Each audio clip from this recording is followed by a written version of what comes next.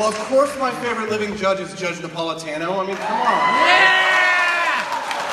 How about we put him on the Supreme Court, right? My favorite living judge was Scalia. I've always been a big fan of Clarence Thomas, who is very liberty-minded. I give major props to the president for appointing Neil Gorsuch, because Neil Gorsuch has an expansive definition of privacy. And we have sacrificed our liberty for security for too long, folks. FISA courts, Claire McCaskill, the 60th vote to authorize the unconstitutional warrantless surveillance of American citizens. That is un-American. Claire McCaskill believes that if she wants to listen to your phone calls or read your emails, she doesn't need to go to a judge. And Josh Hawley does too. Do we want to replace one bad lawyer with another?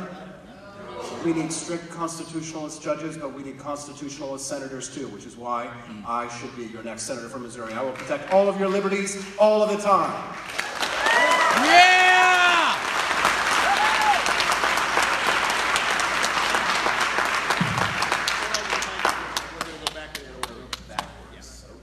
Okay, so this question, so we're starting off with Austin. Okay. Back to me. All right. I'm glad you had a comment about besting Claire, because that's my question. I'd like each candidate to name 3 areas in which they can easily best Senator Claire Bear McCaskill should you win the primary. Absolutely.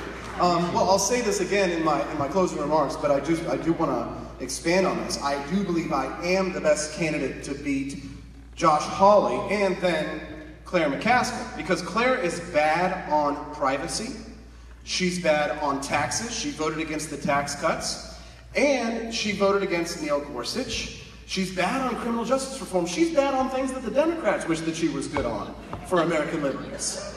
That's why she's going down this fall. She's the most unpopular senator in Congress, but somehow Josh Hawley's losing to her in the polls, FYI. That's a problem. You need a candidate who can get not only all of the Republican votes, all of the Libertarian votes, which, by the way, that was 6% the last time. 50% Republicans, 6% the Libertarians. I'll get most of the independents, and I'll get a few of the same Democrats that are left over, if there's any of them left. That's the coalition that is going to beat Claire McCaskill. If we do what we always done, we'll get what we have always got. We've faced her head on twice. We need a candidate that can unite the clans. We need a candidate that can put together a coalition to fire Claire McCaskill. She's got $11 million in the bank. She's going to have $30 million to come after us this fall. But folks, if money could buy election, wouldn't Hillary be the president right now?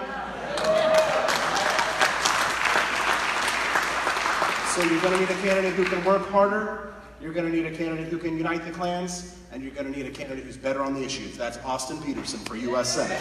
Yeah! The last thing I'm disappointed with the president on, I'll be honest with you, because I love that guy. If you see my truck, I got a Maca truck. If you see my truck, I got a Maca truck. If you see my truck, I got a Maca truck. You didn't smoke it, you just have edibles.